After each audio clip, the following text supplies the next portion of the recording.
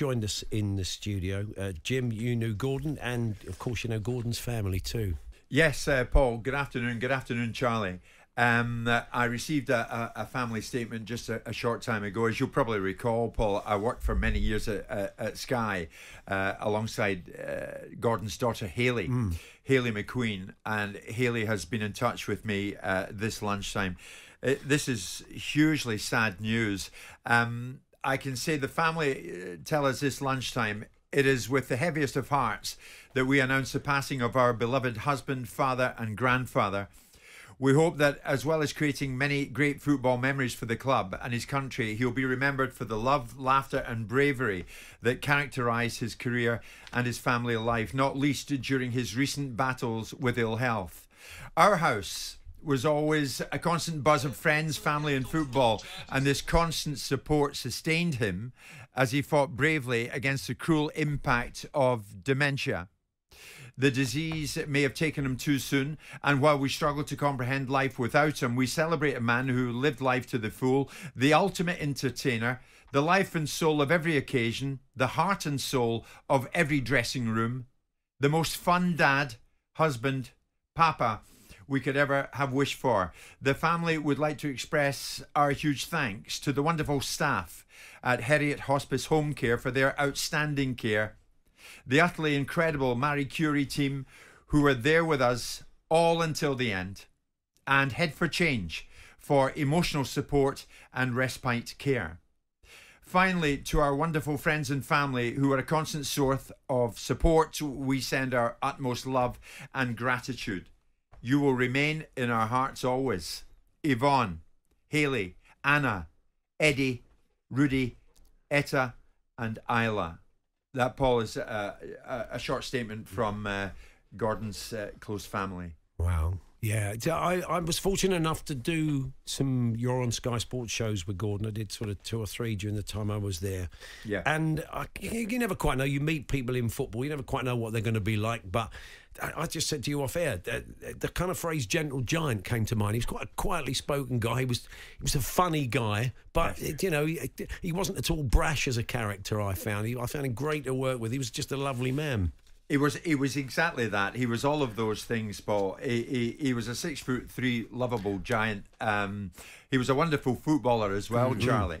I mean, he came through. He's born in Kilbirnie, I think, in Ayrshire. He went to St Mirren as a youngster, then went south to Leeds United and played with such greats as Bremner, and Norman Hunter. Because he took over from Big Jack, didn't he? He took, he took over from Big Jack. There were a bunch of Scots here: Eddie Gray, Frankie Gray, Peter Lorimer, and Gordon fitted in there brilliantly. Then got his move, of course, and a massive move. It was then, I think, it was something like £500,000 to Manchester United, and he was a huge favourite with Manchester United. Manchester United say this lunchtime, Paul, Manchester United deeply saddened to announce that our former defender Gordon McQueen has passed away.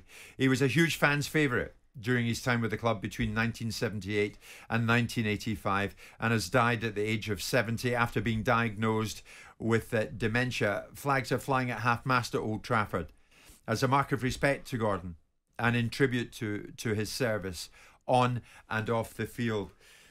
And of course, Paul, he was a giant in terms of playing for Scotland as well. You'll remember that huge leap for that headed goal. Yes, against England, who had a great team at that time, of course. And he was a massive favourite with the Tartan Army. I remember, Paul, in my time, I worked at Scottish TV before I went to Sky. I was at Sky for about 23 years. And at Scottish TV, we were invited, Charlie, to play in a golf tournament amongst other television companies. Yeah. And Gordon McQueen was in our team, only goes to Le Touquet in northern France, which is a desperately difficult golf course, and only goes there and wins the thing. It was absolutely immense and would drive it out of sight. Yeah. He was a fabulous golfer. fabulous golfer. I remember it was a shotgun start, and he and I had to start at the 10th about 6:10 a.m. And of course we'd been up all night. And then those were the days that I would enjoy a drink with Gordon.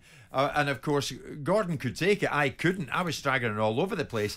And Gordon McQueen went out and played the most phenomenal golf, and was loved by the other three fellas who he met on the tee. Yeah. They'd never met before, and they enjoyed Gordon's company, which was the most special of companies. Yeah.